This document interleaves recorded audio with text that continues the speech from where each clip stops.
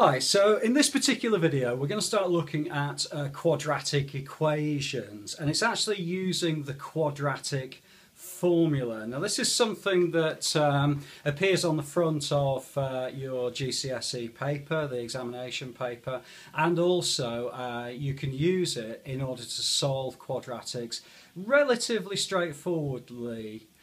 Providing you make sure that you follow a couple of the rules. The tricky bit with it is actually negative signs that can sometimes appear in it. So let me give you a typical exam paper question, and this is going to be round about grade A, grade B, something like that, on quadratic equation. And the telling point of it is it will say solve to 3 significant figures. And as soon as you see that, you know that you're going to need to use the quadratic equation. So it'll say 3 sig fig or 2 decimal places or something like that. And what they're asking you to solve is this. It's 5x squared plus x plus 11 equals 14. Okay, so when you see something like that, what they're looking for you to do is to find out the value of x. So we're going to solve it and find the value of x. Okay, so in order to do that, this is the tell, this is the bit that's important, because that tells you that you need to use the quadratic formula. The quadratic formula, I'll write it out for you, is this, and it's x equals minus b plus or minus the root of b squared minus 4ac all over 2a. Okay, alright, and after a while you do get to actually remember this, but it is written in the front of examination papers usually. Okay, it is fairly straightforward, and I'm going to sort of guide you through it, but it is usually, because it's 3 significant figures, it's also a calculator question. So I have actually my calculations pre-prepared for this particular video, but you might want to use your own calculator and just go through this step by step with me. Okay, so the first thing is, if we look at the formula, we've got 5x squared plus x plus 11 equals 14. Okay, the problem with that is that's not in the correct form for solving this type of equation.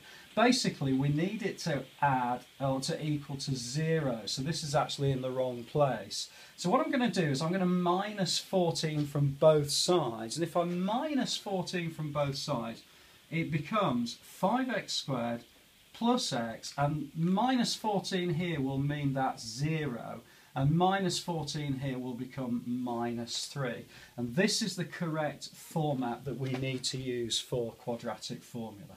Okay. So, the next bit is that we need to look at this formula and say, well, actually, this number here, 5, is the value of A. This number here, which is a 1, so it's 1x, is the value of B. And this number here, which is minus 3, is the value of C. And then effectively, we take these values and we plug them into this equation. Okay. And what we end up with is 2 distinct values of x that are given by, in this particular case, I'll start putting in b, so it's minus b, so it's going to be minus 1, because it's positive 1 there, and it's going to be minus 1 here, so that'll be minus 1 plus or minus the square root. Now, this is where it gets a little bit tricky, but bear with me and hopefully you'll be able to follow this through on your calculator as well. Okay, so I've got b again, which is 1 and it's squared. But what I'm going to do is I'm just going to write 1 squared like that. And then it's going to be minus. Now this is where you've got to be very careful with your minus signs, and you'll see what I mean. I've got minus 4, and it's going to be times the value of a, which is 5, and the value of c, which is minus 3. Okay, and that's all going to be divided by 2 times a, or 2 times 5, which is 10. Okay, so the tricky bit is going to be this, because effectively you've got a minus times a minus. So you've got 5 times minus 3 is minus 15, and then you've got minus 4 times minus 15, which is plus 60. Okay, so follow that through on a calculator and just be very, very careful to make sure that you do this little bit first. Okay, so what we end up with is two values. We've got x equals minus 1, and then we've got plus, okay, the square root, and I'm just going to go through this again. I've got 1 squared, which is just 1, and then I've got minus 5 times minus 3. So forget everything else. 5 times minus 3 is minus 15. And then I'm going to multiply that minus 15 by minus 4. Well, minus times a minus is a plus, and it's going to be 4 times 15, which is 60. Okay, and I'm going to divide that by 10. Okay.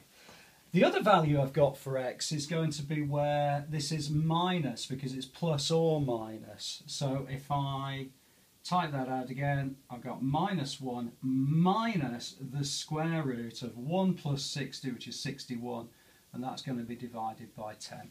Okay, if you put those two numbers into your calculator, you're going to get two values, one of which x is equal to, and this is where I do have to copy from the board here, I've got 0.681024, okay, and I've got also x equals minus 0.881024. Okay, and you'll get these sorts of calculations, particularly with these kind of questions. Okay, so to three significant figures, the value of x is going to be 0.681, which is the third significant figure. I'm not going to need to change it. And also, value of x here is going to be, to three significant figures, minus 0.881.